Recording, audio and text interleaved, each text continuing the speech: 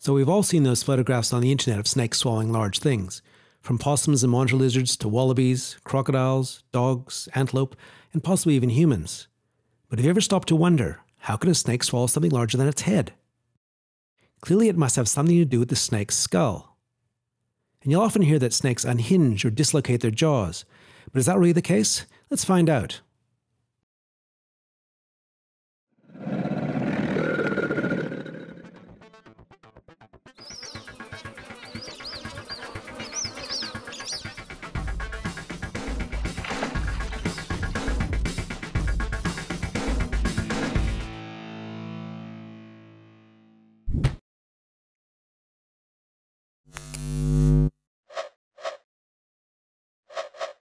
The record breakers for swallowing large prey are almost always pythons, so I'm going to use a python skull for reference in this video.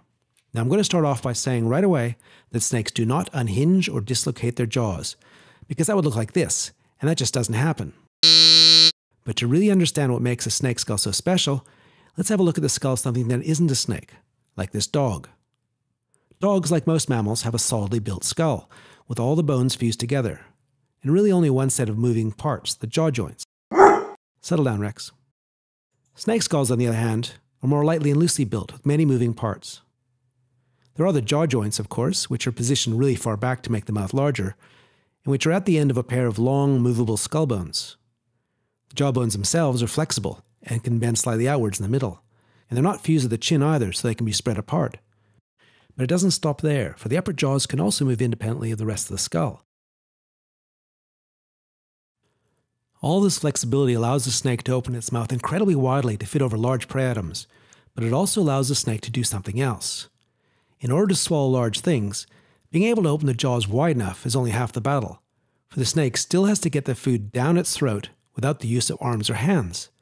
And to do that, it moves its jaws independently, grabbing and holding the prey with its backward-pointing teeth and pretty much walking it into its throat one grab at a time.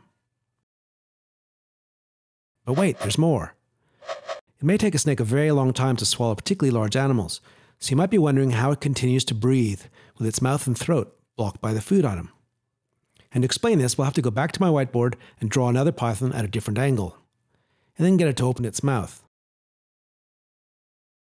Unlike us mammals, a snake's windpipe or trachea opens on the floor of its mouth rather than the back of the throat.